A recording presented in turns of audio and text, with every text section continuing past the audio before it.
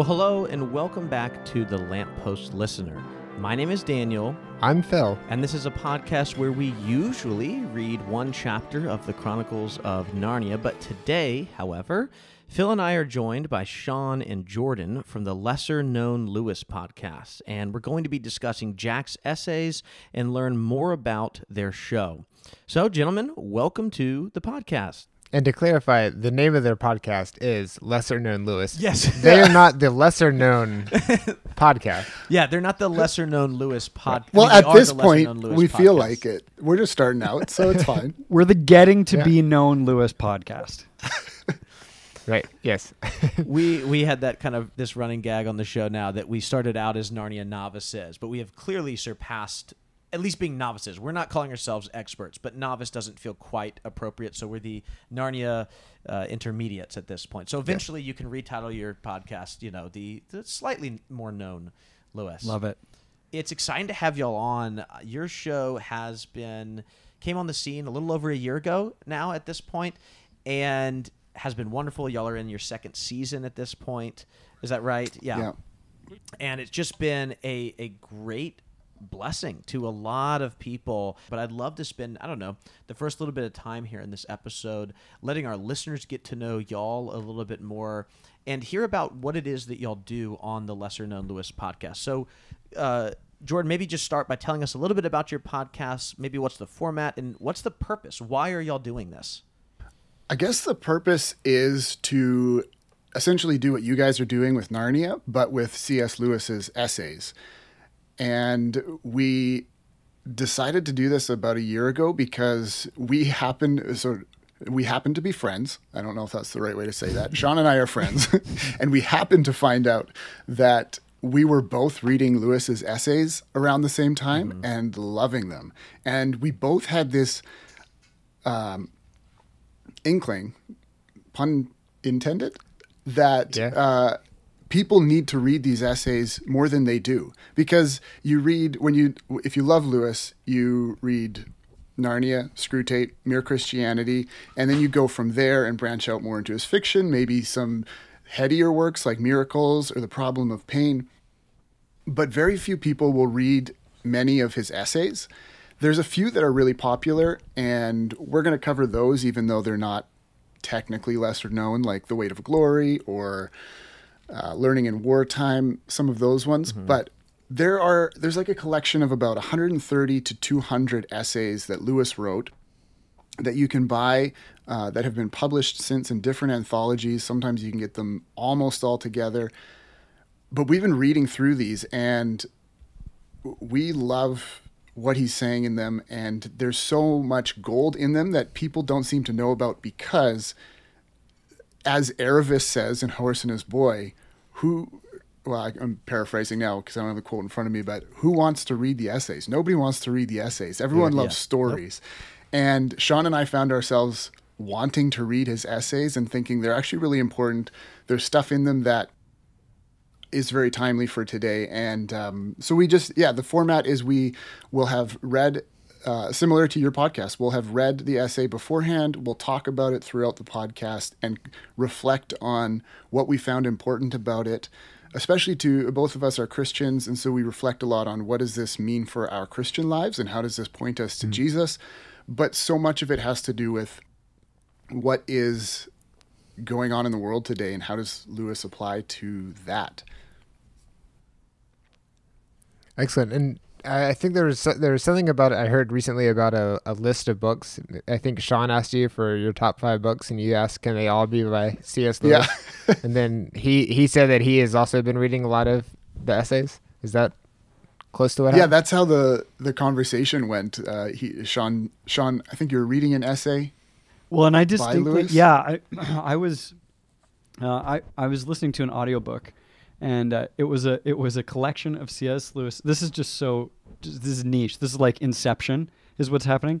Yeah. It was an essay collection about Lewis writing about essays and reading. So, oh, wow. So it was like an anthology that somebody had put together. It was just like a 2-hour audiobook. And I was listening to it and I thought, man, this is really good. And that was what got me kicked off. And yeah, like you said, then Jordan and I, we were chatting. I remember the drive. Like I was driving somewhere for work and And we were just connecting as friends, and yeah, the rest was history. And I would say that being pushed to just kind of steadily read these essays has been great for me. Again, like even the word essay is a bit of a snooze. Like no one want like the lesser appreciated Lewis, the lesser exciting Lewis, we could have called this, but it's just not. So the same way that when you're in Narnia and he puts these phrases or these experiences in just a little snapshot of story, like a single chapter, like what you guys do, it can actually stand on its own because he just packs so much detail into every chapter. He actually does that in his essays. Like I would just call Lewis like a master of metaphor and simile, and that's what really makes them really alive, I would say. Yeah, absolutely. With that in mind, I think what's interesting for so many readers of the Narniad, or maybe just Lewis's fiction in general, is that I think a lot of people don't even know that this part of Lewis exists. We had Jason Baxter on the show not too long ago, and he called this like the third version of Lewis, kind of the more academic version. And Lewis also is writing some apologetic and a lot of religious things too, but the essays I think really highlight his way of writing, the way that he can use words in a nonfiction sense that we don't always see, obviously, in his imaginative writing. If any of our listeners or just readers in general are only listening to or reading the imaginative works, what are they missing out on? What are some of the things that you really can only see in Lewis's essays? Well, I don't know if you've ever had this experience where maybe you're reading a book, it can be any kind of book, or you hear a folk tale, a myth, you watch a movie, and you sit down with somebody who really gets story really well, and you're having a conversation about this movie, this show that you watch. I mean, it can just be a TV show, it can be whatever. Mm-hmm. And they say, hey, did you understand this reference? They throw out, oh, did you get this Easter egg? Or did you get what the author was trying to say when he or she said blank? And it's just one of those things that it fires you up and you suddenly realize, oh my gosh, there's like so much more depth in this narrative than I realized. I would say that feeling where you have those epiphany moments in a conversation, that's what it feels like to read the essays of C.S. Lewis, where what he is packing behind the scenes in his fiction, and you called them his imaginative works, what he packs into his imaginative works, he says explicitly in prose. In his essays. He says, this is how I think, and this is why I think we should think this way. And this is how I arrived at this conclusion. So I would even say that reading Lewis's essays for me has taught me how to think better and to think about like myself, how to think about certainly literature and story. And that's the season that we're on right now. We're just getting into talking about Lewis's perspectives on myth and storytelling. But faith and I don't know, joy, suffering, death, all these kinds of things that you would maybe find lived out in a story is explicit in the essay. Yeah, I would have said the same thing, I think, because there's an essay we're going to cover later this year called Meditations in a Tool Shed. Oh, yeah. And there Lewis talks about these two ways of knowing. You can think about something, you can look at it, or you can experience it, you can look along it. And Lewis seems to write whatever he wants to write about. He seems to find a way to write in both versions. He writes something that you can experience that idea, and lots of that's just fiction. And then he writes in ways that you can look at that same idea. And so some of it you just divide into his nonfiction or fiction works, but the essays largely fit into the category of nonfiction. However, because of how good Lewis is as a writer, he's using metaphor and analogies all the time so that you can experience the idea as well. And so like Sean said, the prose isn't boring at all. The essays aren't boring. And so there's that, like Sean was also saying, there's this quote I was thinking of from, I think it's Out of the Silent Planet, where Lewis writes that you can't see a thing until you know what you're looking at. And so if you love Narnia or his other fiction, it's just like what Sean's saying. You can read it and experience something, and you catch things, and you'll even experience it at a deep level in ways that you might not know you're experiencing or seeing, but then you read when he writes about it in prose and he's looking at it and helps you think through it directly. And then you go back to the fiction and now you can see the thing better because you know what it is you're looking at. Right.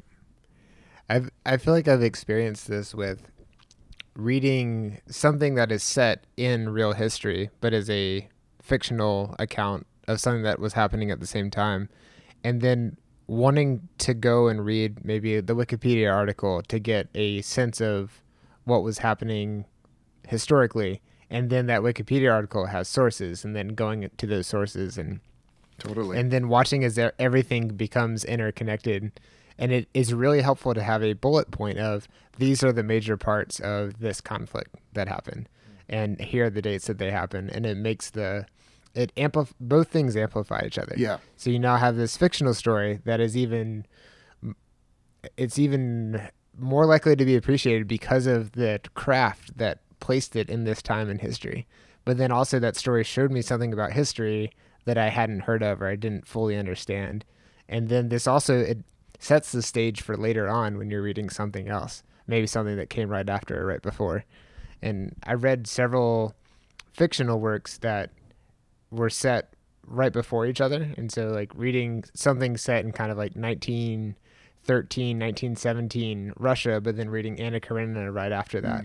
And then seeing how we're setting the stage for what this other book did.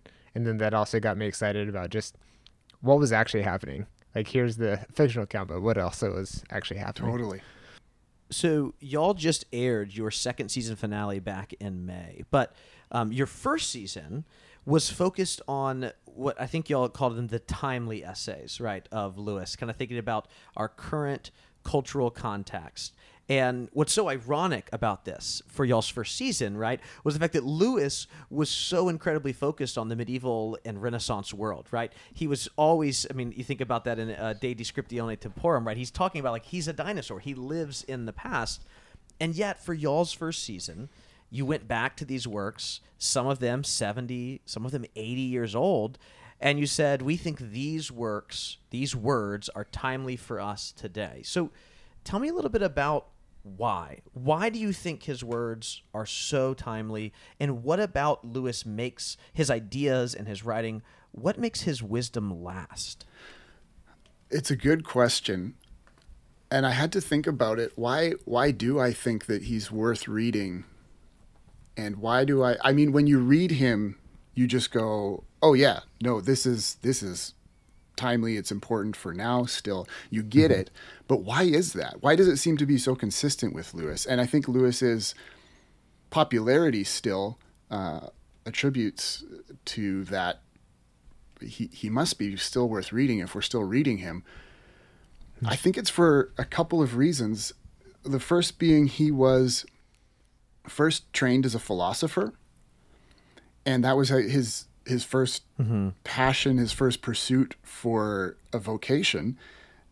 And so he is educated in the wisdom of all ages, right, up until his day.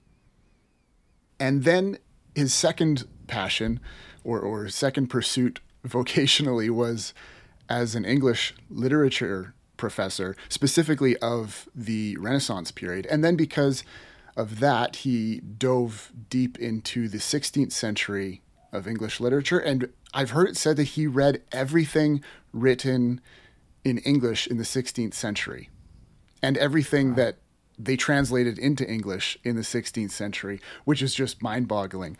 But for those two reasons alone, I find it very interesting because he's a trained philosopher, which means he's been paying attention to what's been written about life and reality and wisdom throughout all ages. And then he dove deep into the Renaissance period, and especially the 16th century, which is the century where modernity really got its roots. And then he's also writing at the earliest couple decades of the 20th century, which is when postmodernity really started taking off and developing. And so here we have someone trained in the wisdom of all ages and also knowing very well what happened at the beginning of modernity and then writing at the beginning of postmodernity. And now we are just living out the fruits of all those things. Yeah. And he's just, all his wisdom, all his insight, all his perspectives are so important and insightful because of those reasons. That's what he's paying attention to is the things that we're now seeing the fruit of, I think. But then also because he's such a clear writer. Like I mentioned, philosophy and English literature, and my eyes immediately gloss over. I'm like, tell me something that matters for my life. I don't care. I'm probably not going to understand it if you're talking about those things because I'm a postmodern and I'm a millennial who can't be bothered to read a book very often. But because Lewis is such a good writer and a clear writer, he is able to communicate philosophy and perspective and help us see the things that we would miss, I think, a lot of the times, and not see. He helps us go below the surface, I think. Yeah, and I teach church history at the college here, and one of the things that I always tell my students at the beginning of it is there's nothing so much like the future as the past. We're born in an age where we think that for whatever reason, the things that we're facing are unique and they've only ever happened now. And we are obsessed with what's novel, and we have really bad historical amnesia. That's actually why I was really excited to hear that you've been reading historical fiction. I actually think that's one of the best ways to learn history, because history is a story, even though you may not, depending on what you're reading, I'm the exact same. Like, I'll read something that's very loosely historical, maybe not quite like Abraham Lincoln Vampire Slayer, a historical, but something a step above. Yeah, a step above that, right? Like whatever the next degree is. The Treehouse of Horror episodes on The Simpsons where they're dealing with something historical. That's what But no, where it's like you read that stuff and it actually puts it all in context of a story. And we, with this historical amnesia that we live with today, just naturally think that whatever happened before, there was kind of like almost this determinism, like it must have happened that way. But the people living through those moments, they had to think really deeply. They lived in the same level of uncertainty that we do, or like feeling of being lost and confusion and all these different kinds of things. And Lewis, for his time, like in the midst of World War II, Mere Christianity, he's delivering these messages on the radio and being a World War I vet and, all the other things that Jordan talked about, like philosophically standing on the edge of one age and to another, he looks back and he says, hey, actually, humanity has lived through this before. Actually, let's just bring all the treasure from the past into the present. I'm going to articulate it for you in a new way. And I would say that's what keeps him evergreen. That first season that we did that is, timely, we constantly keep finding, it's like, should we do another timely season? Because maybe they're all timely. Maybe the problem is this could be called the Timely Lewis podcast. The whole thing is timely. So I think more so we should, I heard this thing the other day. There's a bit of a rabbit trail, but I read that thrift stores in the UK are no longer accepting Dan Brown novels. Now, I don't know if that was just clickbait or what, but the reason is because we just printed so many of them, and they had a list. It's like, oh yeah, Danielle Steele is on the list, and all these like kind of mass market paperback popular novels. Nothing wrong with those things necessarily. I think they said that 50 Shades is the next one up, so they're not gonna accept any of those because we just produce so much now. And Lewis said, like, if a book isn't worth reading more than once, it's not worth reading at all. Absolutely, yeah. And so I think there's this thing about how a lot of what we look back on that we have, like from ancient sources, is worth reading again and again because it stood the test of time. It was produced in a time probably where there were many, many stories that didn't make the cut. But everything that's being produced now that's contemporary hasn't stood the test of time enough to say, is this going to make the cut or not? But Lewis has absolutely made the cut, so I think he's worth any generation listening to. Okay. Yeah, Sean, I hear this so many times too, and I try not to cringe too much when I hear it because I don't know that a lot of people are saying it. I'm not trying to say this makes you sound like I'm some enlightened guy that has figured that's not at all what I mean. Maybe y'all have heard people talk like this where I'll be making small talk with someone like, yeah, what content are you consuming right now? Like, what are you, and what they're really just simply asking, they're making small talk, and they're saying, like, what are you into? They're just trying, it's the same way they might ask, like, what do you do for a living? But even just the terminology of what content do I consume? It's the kind of thing that I think would make Jack shudder, because the idea is that it's just consumption. It's not something to engage with. And whether it's stories or books or, whatever it is, it still has this, like, I'm going to use it and then kind of throw it away. And I think a lot of the way that we engage with stories today is kind of that, from that perspective. And it's because we've lost sight of why things are good to do more than once. That kind of monotony that Lewis talks about, God can say to the sun over and over again, rise. He revels in that monotony that we just, as postmoderns, struggle with.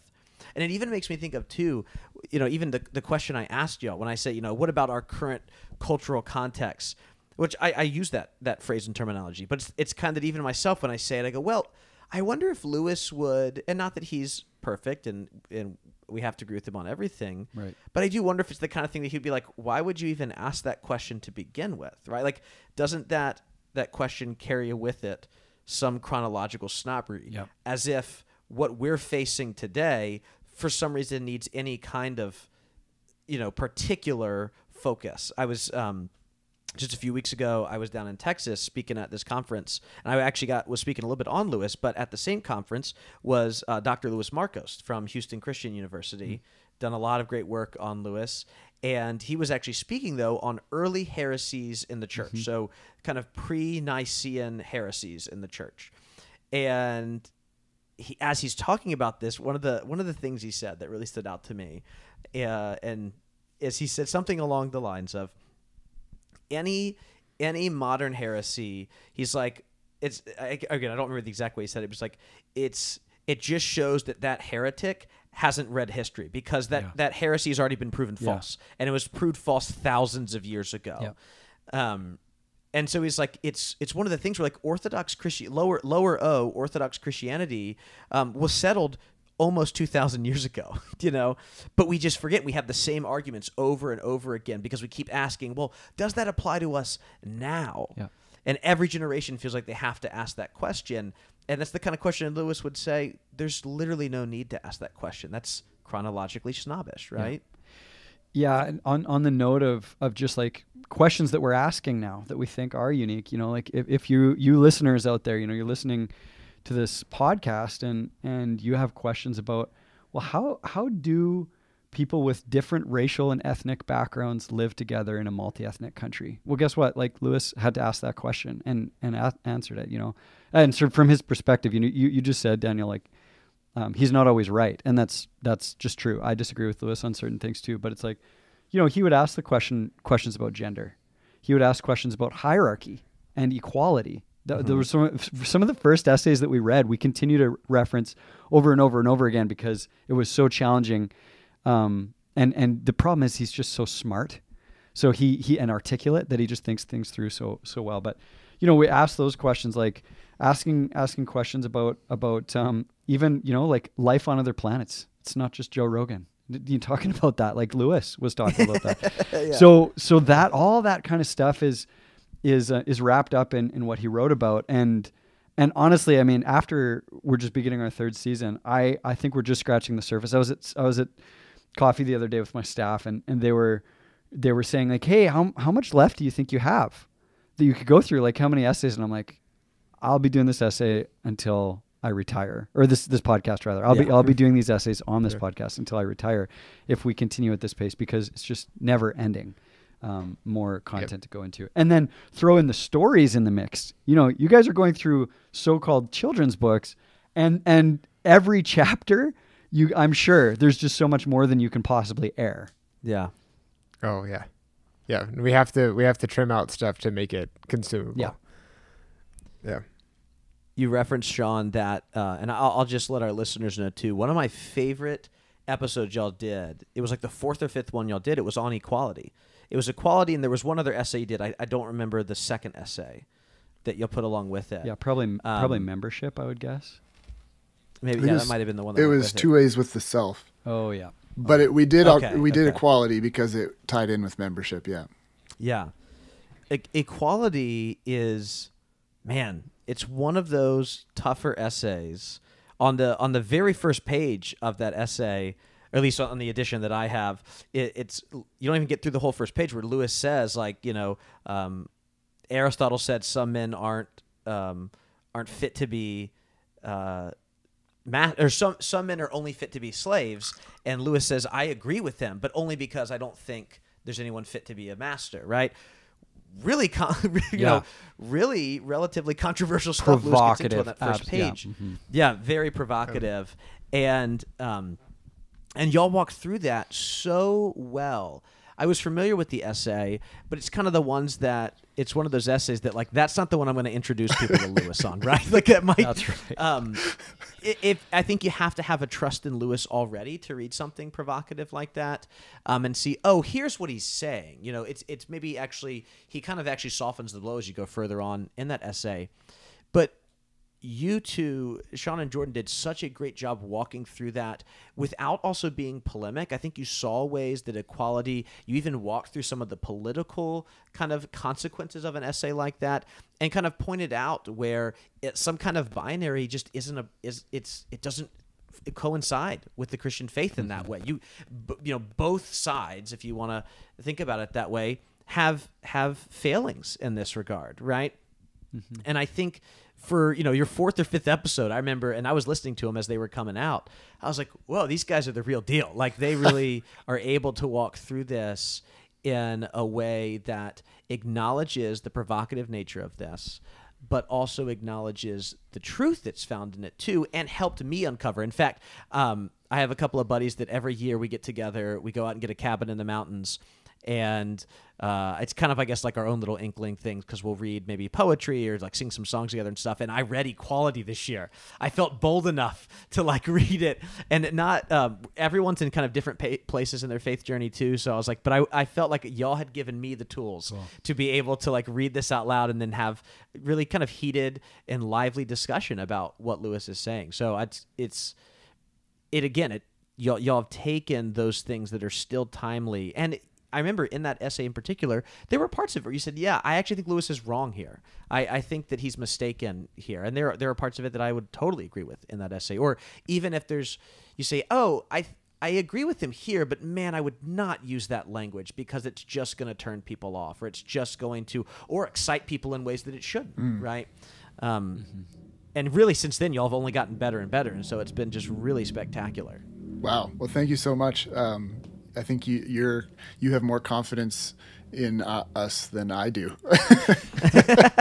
Those ones there was so many in that first season that I just kept going, oh no, like I'm not the type of guy to hop on social media and give my opinion on anything going on in the world.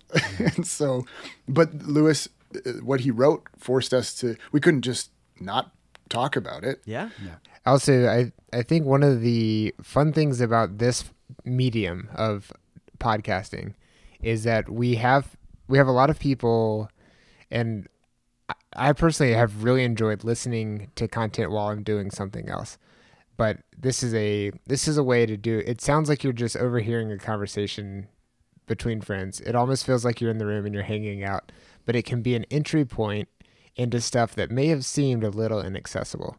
So for me, I grew up with Mere Christianity, The Great Divorce, lots of C.S. Lewis books on the shelf, but they had really old, boring covers. Yeah. Mm-hmm. And I didn't want to read a book called The Great Divorce. That just the title itself made me not want to read it because it had the word divorce in it. And this is coming like, from I'm a Christian man. Well, no, I'm a third grader, and I'm scared about the concept of divorce. Yeah.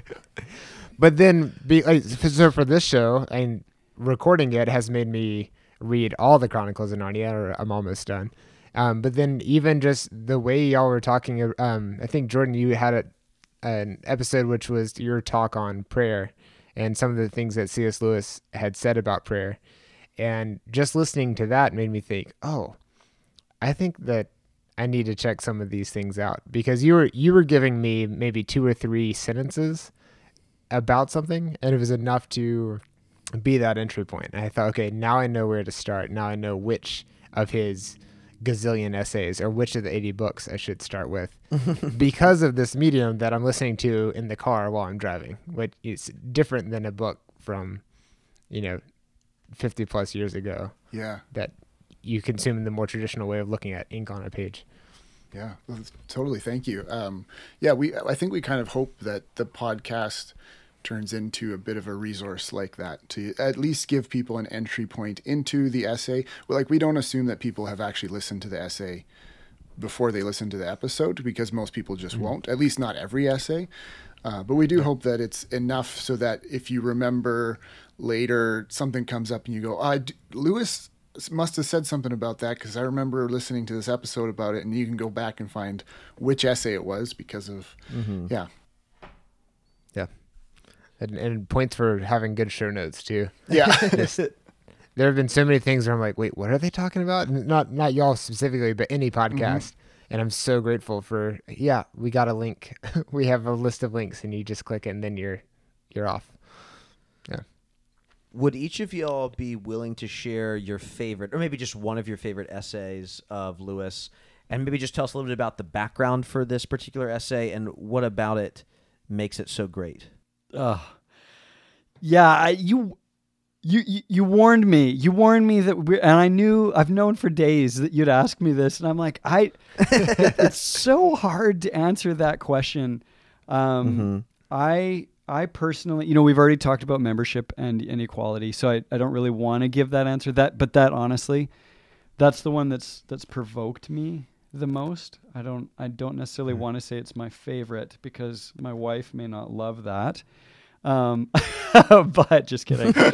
but yeah, I actually, I think I got to say probably membership is my favorite that I've read or listened to so far, of about 30. Would you just mind for a second, Sean? Why? Could you maybe tell us a little bit about, for someone who hasn't read it before, totally. Okay, sure. Or isn't familiar with it? No, just tell us a little bit about membership. Membership, Lewis just talks about the difference. He talks about being the body, really, of Christ, and what it means to be different members of one body. And so again, you might have listeners that are non-Christians. He goes way beyond it, and he talks about being a unit. So he was a soldier. He remembers, and so he says, as a soldier, you're looking for uniformity. You wear a uniform, you become one thing. You're not looking for diversity in a platoon of X number of people.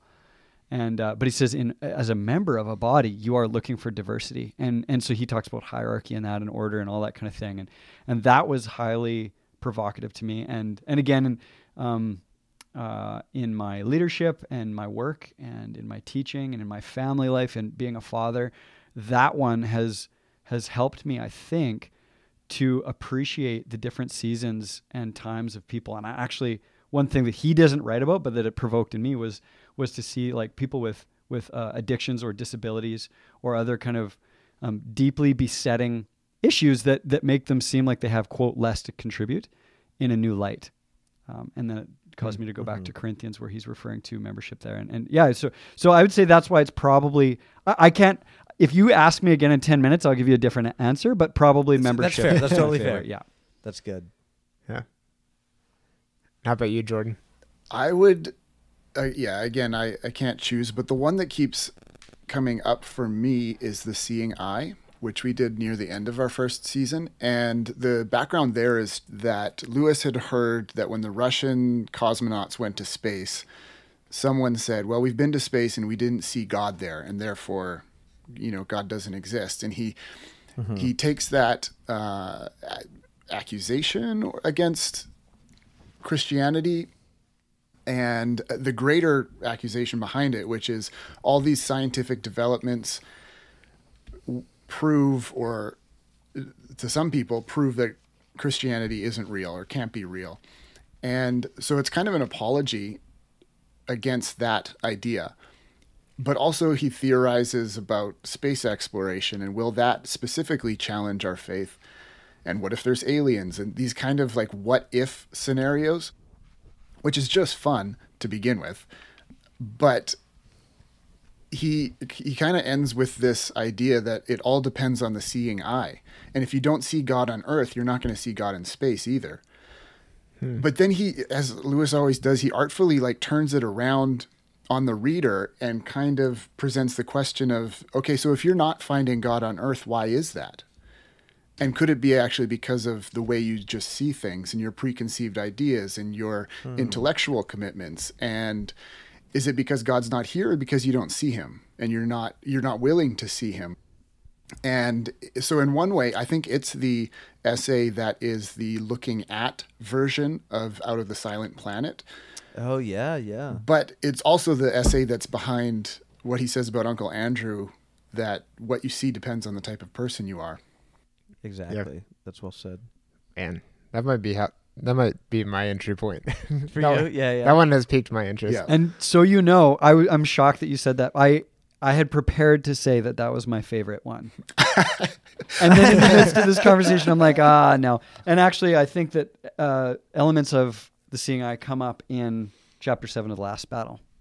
Yeah. I don't know if you saw that. You noticed that too, Jordan? Yeah. Yeah. I have a general question. What is your preferred way to consume a lesser known C.S. Lewis essay? There's that word again. Yeah. It depends. I've listened to most of them. There's an Audible book you can get that's, I think, 130 of the essays, and they are primarily, I think we're going to get through all of them, Lord willing, if our podcast continues. That's our goal, to get through at least those ones. Okay. And it's also just convenient. Again, like you're saying, you can listen to them while you're doing anything. And then if you want to go back and take a more thorough look through it, you can find it in print somewhere, which is what we eventually do before we record, is we'll read it in a hard copy. But I listen to them. Yeah, and to prepare for the show, I always listen. You can find almost all of them on YouTube, and they're read really well. And so I'll listen to an essay on YouTube and then I read it after. This is typically what I do is I find 2 goes through. And I'm not much of I don't like to mark up my books, so I don't make marks in books. So I love, but Lewis's essays, just they provoke so much. So I like to be able to physically write on something. So I listen to one and read and write on the other. Okay. And is this, you said, a physical book, or are you printing them out, or? Yeah, I kind of, sometimes I print them. Yeah. I do have a physical copy of the Audible one. It's called C.S. Lewis Essay Collection, Faith, Christianity, and the Church. And that's got the 130 that I was referring to.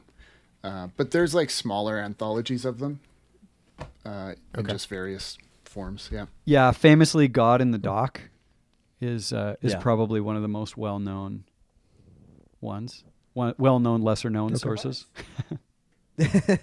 There's quite a few that are harder to come by. I know that maybe I mentioned this already on the show, Phil. I can't remember, but when I finished my master's, my wife got me, They Asked for a Paper, which is one that was actually published during Lewis's lifetime, but is not published anymore. It's a lot of those essays are just found in other places now, and she got it from a library, like used from a library in England, which was like the coolest thing. Wow. And it's been really fun. I can't imagine what the fines on that are going to be when you take it back.